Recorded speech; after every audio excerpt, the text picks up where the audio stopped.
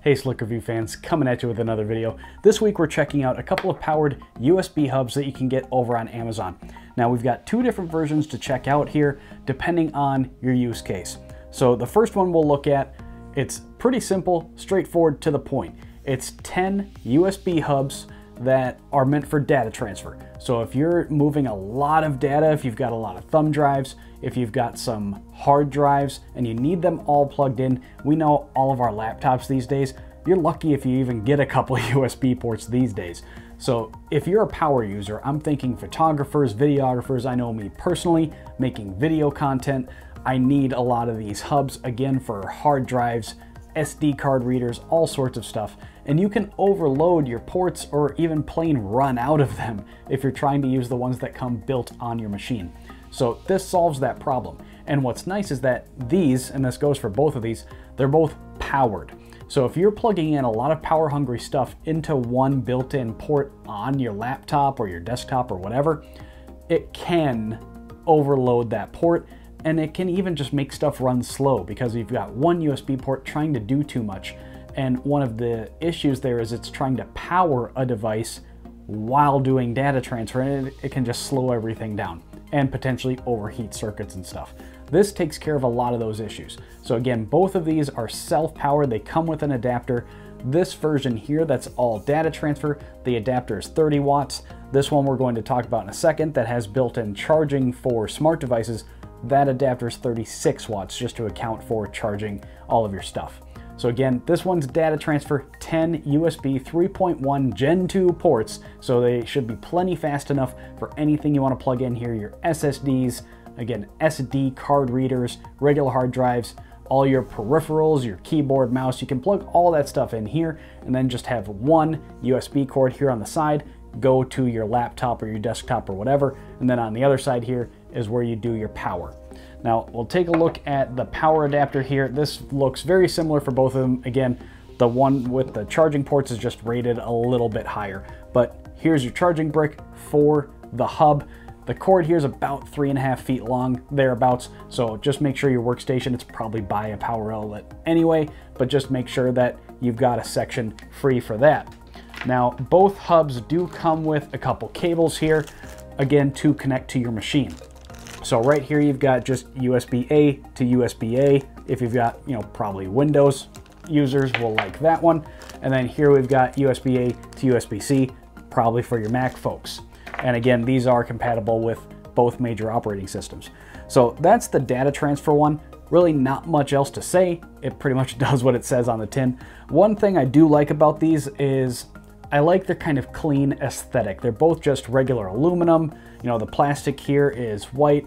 It seems kind of Mac-ish, I think. Just kind of that sort of design with the aluminum here. So I kind of like it. Looks classy. It'll blend in with your machine and kind of look on purpose is what I like to say. So that's the data transfer one. Again, these ports are not really going to charge your devices, so that's not what it's built for. This one is primarily for data transfer. Now, if you don't necessarily need 10 data transfer ports, if 7 will do it, and 3 ports could be used for charging, I think this is probably the better option for most folks, unless you seriously need 10 ports for data transfer. But if at your workstation, if you also need to charge things like cameras, cell phones, tablets, pretty much anything, this one has 3 ports that is specifically designed for power, and that's why this power brick is rated just a little bit higher than the other one here. So the one on the end is quick charge rated, so a lot of Android devices. I would also recommend using that one for tablets. Really anything that's a little bit higher draw, you want to use that one on the end. The next 2 ports will charge things just at kind of a standard normal speed. And then the 7 ports here are for data transfer. These will not charge your devices. You can plug them in and it might say it's charging, but it's just not drawing enough power. That's not what they're designed for. You want to use the 3 here on the end. So that's the 2 hubs that we have to check out today. Again, all the data transfer ports are USB 3.1 Gen 2, so that can get up to 10 gigabits a second. Of course, your mileage may vary, but that is what they're rated for. And again, one of the things I like is just that they look clean. They do what they say they're gonna do. Again, I think if I was going to recommend one, it comes down to use case like everything else.